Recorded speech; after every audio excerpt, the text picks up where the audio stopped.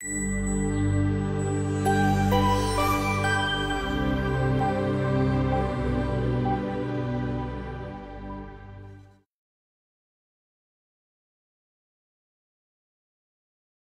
today I'm going to I was asked to talk about three things. One is, when you eat good food, or good tasting food, does it activate reward circuitry? Two, are there individual differences in how our brains respond to food stimuli and intake of food? And then three, is there anything we can do to sort of maybe modulate or correct kind of abnormal responsivity to kind of food that may increase risk for overeating? First, disclosures. Most of our work's been supported by NIH, the US NIH, and I hold a couple positions and serve on a couple boards, but I don't think there's any obvious conflicts. So all of us know that obesity affects a lot of people. Theoretically, it kills about 300,000 people a year, shortens the lifespan by about 7 years. The medical costs are extreme, and unfortunately, most of the obesity prevention and treatment interventions don't really produce long-term healthy weight that persists over time. So we are hopeful that an improved understanding of the risk factors that predict future weight gain from a neurobiological standpoint can inform the design of better prevention and treatment interventions. So palatable food intake, when you eat a donut, like they have in the back of the room, it activates brain reward circuitry, the midbrain, striatum, etc. It also causes dopamine release in these reward regions. And technically, dopamine is about reward learning, not actually reward. That's more opioids, but they're all tightly related, so you can't separate them out very much. And we know that the degree of striatal activation and dopamine signaling correlates with food pleasantness. So drugs of abuse also activate these same reward regions and cause elevated dopamine signaling. The one qualitatively different or big difference between drugs and food is when you eat a donut, you just get the regular phasic signaling of dopamine, whereas when you do something like cocaine, it affects the dopamine reuptake system and you basically have an artificial prolongation of that dopamine signaling. So they are really qualitatively different in that regard. And all drugs of abuse, in some way, shape, or form, artificially improve or amplify dopamine signaling. High-fat, high-sugar foods are particularly good at activating reward circuitry. And interestingly, us and a couple other research groups really expected an interaction between salt, fat, and sugar, or at least fat and sugar. There doesn't seem to be a lot of interaction. It seems like some of each is good, but there's no synergistic effect. So these are some of the brain regions that you'll hear about today, which I'm not actually going to spend a lot of time on. This is, this is your brain on chocolate milkshake. So we, in this study we had, and a lot of times people criticize brain imaging work because they're small sample sizes. This is 162 adolescents, and we gave them chocolate milkshake versus tasteless solution, which is an iconic cocktail that's supposed to be mimic saliva taste, because that's our control condition. And as you can see, it activates almost the entire striatum, and interestingly, it also activates oral somatosensory and gustatory regions, which are also important players in this. Those themes will come up repeatedly, but it really activates a lot of your brain. It's really powerful in that sense. So you might be wondering whether fat or sugar is more effective in activating reward circuitry. We recently did a study where we gave people chocolate milkshakes that varied systematically in fat and sugar content, and the box labeled A shows you what brain regions are more activated by sugar versus fat, and we get really nice caudate effects there. B shows what regions are activated more by the high fat milkshake versus the high sugar, and it turns out a lot of the gustatory regions are activated more with regard to that. And it turns out we have taste buds for sweetness, but not for fat. We encode fat just from the viscosity of the oral somatosensory regions. But the long and short of this particular study was sugar seemed to beat out fat in terms of activating or recruiting reward circuitry. So in terms of two theoretical models that guide a lot of the work in this field, the reward circuit model posits that people who have more responsive reward circuitry eat more. So in other words, if all of us eat a donut, those of us who experience more activation of reward circuitry are more likely to eat more donuts. So it makes sense.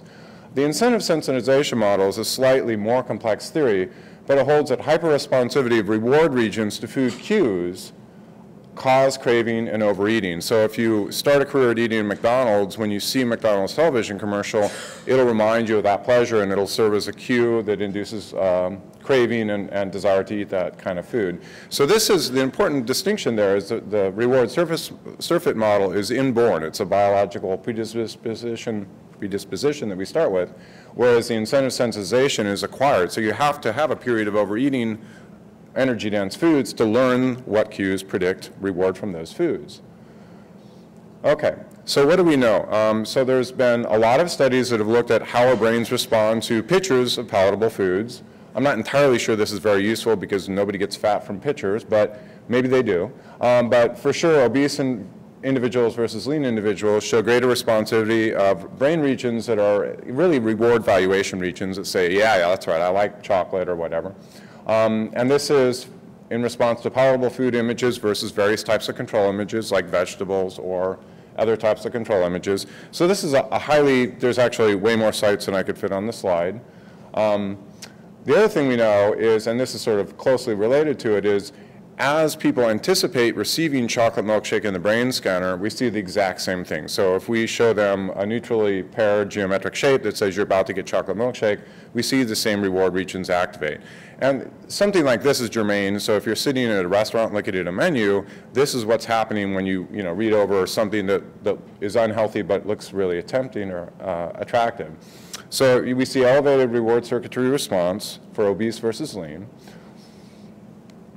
Interestingly, we even find that kids are overeating. We use doubly labeled water to assess total energy intake in a biologically objective way. And the kids who are already overeating but aren't yet overweight, because you got to overeat for a while before you get overweight, they even show hyperresponsivity of the same reward regions to anticipated receipt of food. So it's an evolutionary process, and we're trying to capture the different phases of it.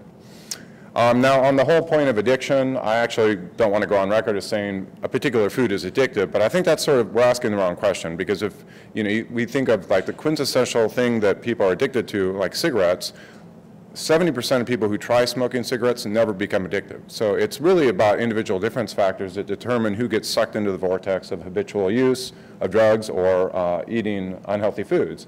But drugs of abuse, basically, people who use drugs and alcohol on a regular basis show hyperresponsivity in the same brain reward regions that we see, obese individuals showing the food cues, but when you show an alcoholic, a glass of alcohol, or a cocaine addict, a razor blade in a mirror, which is associated with use, they show hyperresponsivity of the same reward circuitry that's implicated in obesity to food cues. Now, why is this important? Well, it's important because it predicts future weight gain. So people who show greater reward region response to palatable foods gain more weight over time, even to geometric shapes that predict the receipt of palatable foods. So this is a very general effect. And in terms of an ecologically valid test, we took a television show, Mythbusters, and inserted healthy and unhealthy food commercials and other control commercials. And basically the kids, the teenagers who showed the greatest activation of caudate and kind of striatal regions to unhealthy food commercials gain more weight over the subsequent year. So neuroresponsivity to kind of unhealthy food commercials in the context of a real TV program even predicts future weight gain. Interestingly, the relation between kind of reward region response to food cues and future weight gain is stronger for kids with a genetic propensity for greater dopamine signaling capacity. I won't bore you with it, but basically we've come up with a multi-locus score that reflects 5 different genotypes that have been linked to greater signaling capacity. And the more reward circuitry response you show to food cues, and the more you have a genetic risk for greater dopamine signaling capacity, the more weight gain you show in the future. So there's clear biology going on here. And a lot of you are probably aware of the fact that a lot of the genetic findings that have been out there have not replicated in independent studies. And I just wanted to show you that in 3 different samples, we find that kids with higher genetic capacity or genetic vulnerability to dopamine signaling capacity gain greater weight in the future in 3 different samples. So it seems like a very robust finding.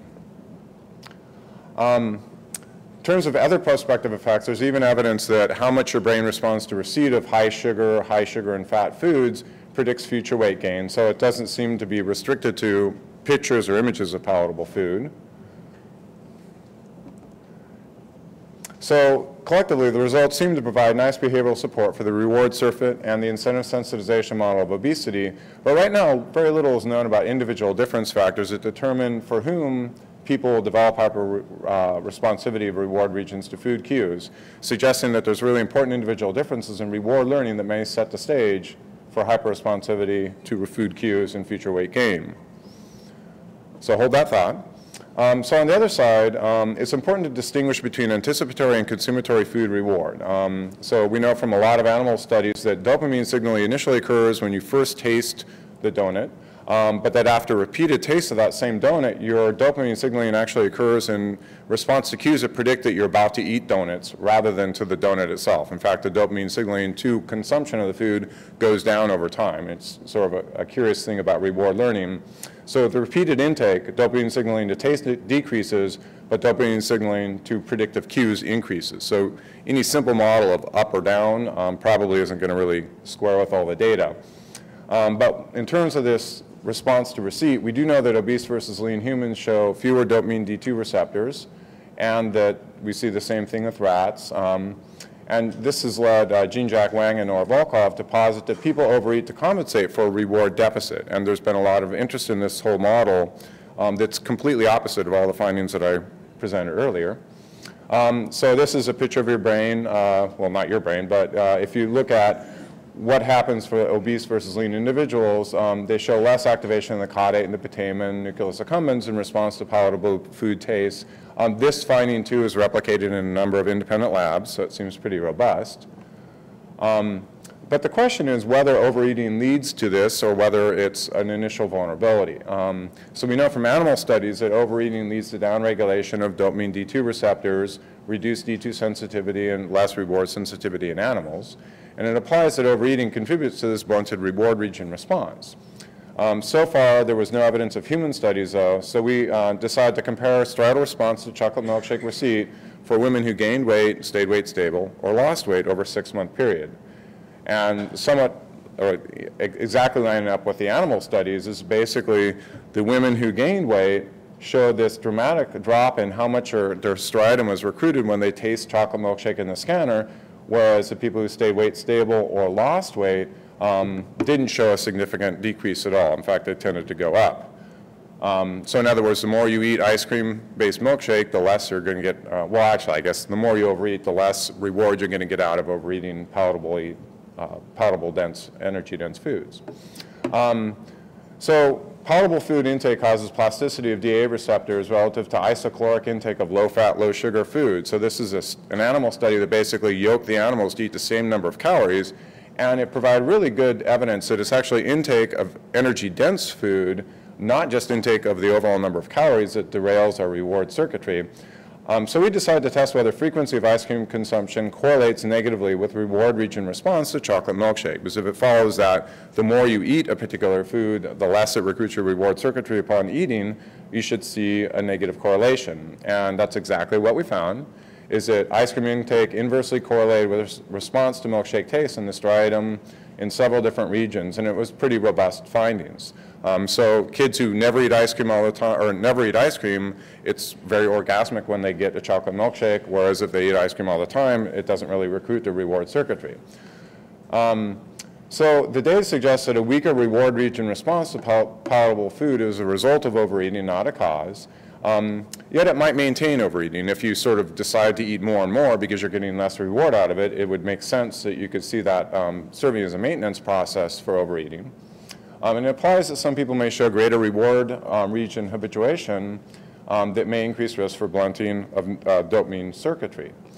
So this is the part where I think it's important to sort of look at whether there's individual differences in reward learning and reward habituation that sets the stage for the two abnormalities we see related to obesity here, and then test whether individual differences predict future weight gain. Because I think just assuming that everybody experiences the same effect from an unhealthy diet is misguided. So we did a paradigm where we basically gave people chocolate milkshake in the scanner, and there would be geometric shapes that were randomly assigned to different flavors. So in this particular example, if you saw a diamond, half the time you get a chocolate milkshake and half the time you wouldn't. If you saw another shape, square, you might, half the time you get the tasteless solution and the other half the time you wouldn't. And this allowed us to look at learning as it occurs in the scanner. And it was, this is sort of post hoc analysis of this data, but I think it's pretty interesting. So this is a picture of what happens. This is the increase in the response to the cue. So as you learn that a diamond says you're about to get chocolate milkshake, you get more and more striatal response to the cue as it comes up. So this is that reward learning part, reward cue learning. And it's a pretty linear fashion. It sort of dips down because of neural adaptation. But you can graph this out over time. So basically, in a nutshell, people generally show an increase in response to the cues in terms of striatal response. So they're learning that these geometric shapes signal that they're about to get chocolate milkshake. And simultaneously, they show a reduction in striatal response to receipt of this milkshake. So this is akin to sensory specific satiety. The more you eat a particular food, the more you get sick of it. In these studies, we're only giving people a small amount of chocolate milkshake, so it's not like they're having a large quantity of it. It's just a couple cc's, so it's not really the same habituation that you might think about. But what's really interesting is that the people who show the reward cue learning propensity and the people who show the reward habituation propensity are totally different people. The correlation between those two groups is very, very small. It's basically zero. But more importantly, well, there's some pictures for you if you're really into brain imaging where you can actually see the increase in response to the cue with the color, more color representing a stronger response, and the decrease in response to receipt over time. But those are hard to make out. The important part of this is that there's predictive effects of this. So if you show a greater propensity for reward cue learning, you're more likely to gain more weight over time. And this is a correlation of 0.39, which is pretty respectable if you're trying to predict obesity. And even more important is the more you show a reduction, this reward habituation or the reward receipt habituation, the more likely you are to gain weight. And that's a correlation of 0.69, which is really pretty large for the obesity risk factor literature. So to put that in context, the average effects of 0.49 correlate pretty well with future weight gain relative to the predictive effects for kind of reward region responsivity, which was sort of the findings I talked about earlier.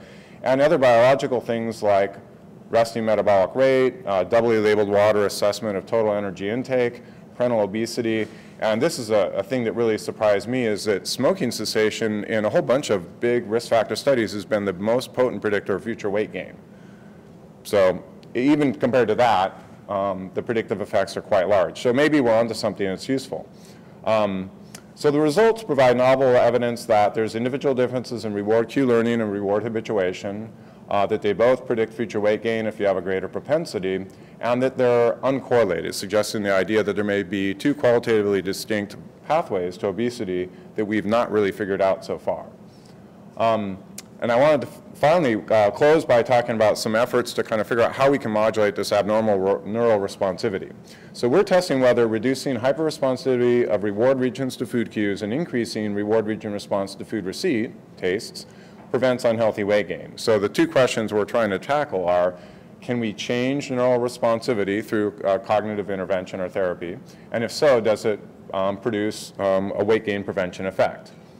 So we piloted a study that had, or an intervention that had two components. One was a cognitive reappraisal intervention.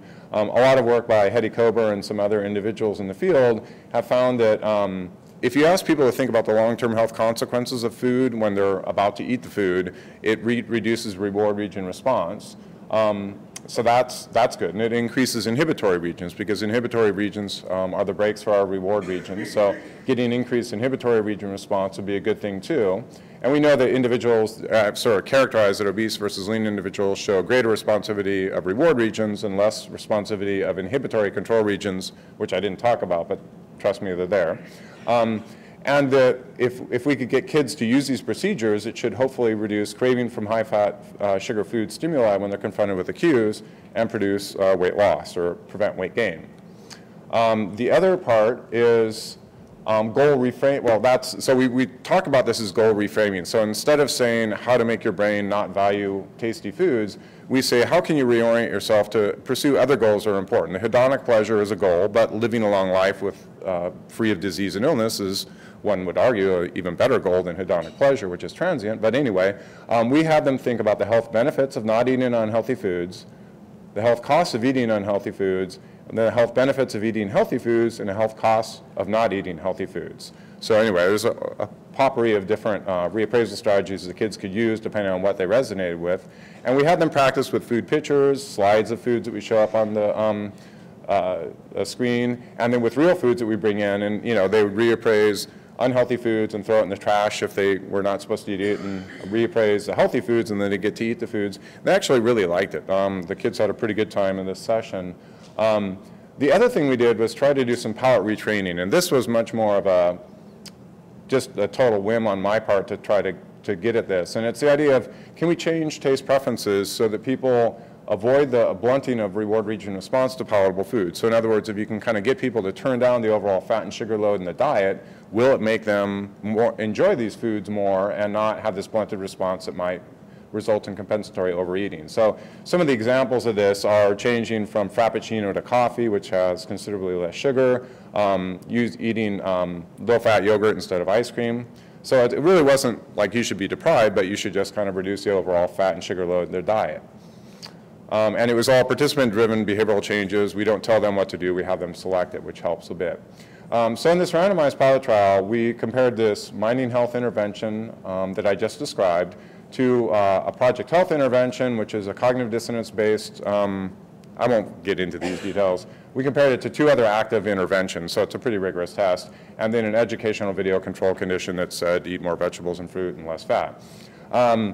So the there's also a subset of mining health participants and control participants who completed an fMRI scan when we looked at response to unhealthy food images and receipt of chocolate milkshake. And what we found, I sort of think of this as a glass a little bit less than half full, so I thought this was a failure, but it's maybe we're working in the right direction. But the intervention actually produced a nice increase in, when we showed people pictures of unhealthy foods, there is much greater activation of inferior frontal cortex, which is it's an important inhibitory control region in the brain. So inhibitory region responsivity went up, and that was encouraging. And there was also an effect in sort of a brain region that the ACC, which is related to attention and expectation. So we saw a decrease in that. So we didn't see a lot of other reward region response, so we got some encouraging effects, but not as many as we'd like. And these findings do converge with some new evidence from biofeedback that Luke Stuckel at Harvard has done that also found that you can reduce responsivity or increase responsivity of inhibitory control regions. And parenthetically, in the paradigm, we didn't tell people in the scanner to use the cognitive reappraisal strategies. We just banked on them using it because we trained them to use them in the intervention. So this is a fairly conservative test. The lack of increased responsivity to receipt, we didn't find any evidence of change in receipt, was probably due to the specificity. We just gave them chocolate milkshake in the scanner, and most people were not overeating a lot of chocolate milkshake in our study. But the more important point is, in terms of change in percent body fat, we got a significantly greater reduction in percent body fat over time relative to our control condition with this cognitive reappraisal intervention. So it did produce some nice behavioral changes. This is objectively measured body fat, so it's a nice subjective outcome, not subject to self-report bias. And there was some evidence that it beat out several alternative interventions. So again, the glass is about half full. It's sort of encouraging, but I think we need to figure out how to do reappraisal training much more effectively. So the intervention translates into medium effect size. It was bigger than a lot of the average obesity prevention programs, which have been pretty abysmal, so that's not really saying much. And participants did seem to enjoy the intervention and that they actually came back to multiple sessions, which doesn't always happen. So in conclusion, high fat and sugar foods engage reward circuitry like drugs, increasing the likelihood of chronic overeating. Elevated reward region responsivity to food and cue reward learning propensity and reward habituation propensity all increase risk for future obesity, suggesting important individual difference factors. So avoiding habitual high-fat, high-sugar food intake is more difficult for some individuals. So I think we should be asking ourselves, what can we do to help these people avoid habitual overeating? And here are just a few policy thoughts, which I think run counter to a lot of the thoughts that we've just heard, which are very good thoughts. But trying to improve our food environment by reducing access to unhealthy foods. If you just have healthy food options, it's easy to make a healthy food choice. Improving opportunities for exercise is really important. As we've, see, at least in the United States, physical education classes have been cut, and access to kind of parks and other places where you can exercise are often limited in poor, impoverished neighborhoods, for example. We should improve food offerings at schools and in the home, offering only healthy options. I know that it says only there. Sounds a little Orwellian. We should reduce the omnipresent food cues, so unhealthy food commercials that trigger overeating. This is pretty powerful. Like, we're definitely making it a lot harder for a lot of people in the world by showing them pictures of all these unhealthy foods all the time, because they then eat. And I think we should disseminate the most effective obesity prevention programs and not rely on treatment. We know that treatment really doesn't work very well. A period of overeating begets all these changes in your gut peptides in your brain, your metabolism, all this stuff that makes it very hard to ever return to a healthy body weight and stay there. So I think prevention is going to be much more, I'm more optimistic about prevention. So I want to thank the folks in my lab who helped with all this research, and thank you for your attention.